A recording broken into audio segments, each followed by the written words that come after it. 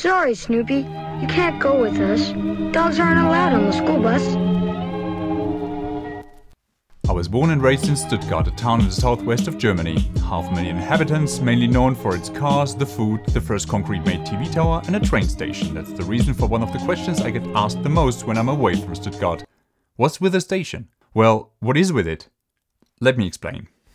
Stuttgart lies in a valley. Actually, it was a swamp that made it a safe place, so people settled here, and most people still get stuck here.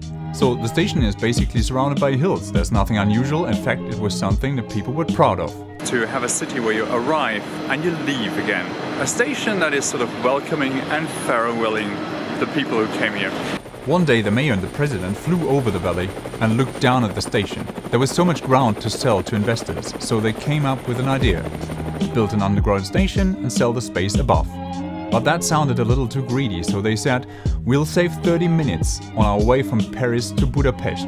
Well, most people might choose to take an airplane, but still. The problem there is, the drivers have to get out of the train over there, and they have to get back in at the then top of the train, which is sometimes a problem. It takes a few minutes. I don't know if that's such a reason to change the whole station. The price for this idea was 2.5 billion euros, they said. Now, there's this problem with the people in this part of Germany.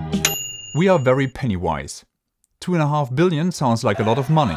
So people started protesting, and instead of telling them that there might be a huge profit in selling the land, the mayor and the president kept telling the story of swift train travels and modern times. That didn't really sink in, and so now there's still a huge pit instead of a modern station.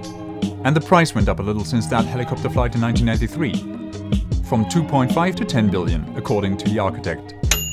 But the main problem is the name, Stuttgart 21. People start to suspect that the 21 no longer stands for 2021 as an opening date, more like 2100.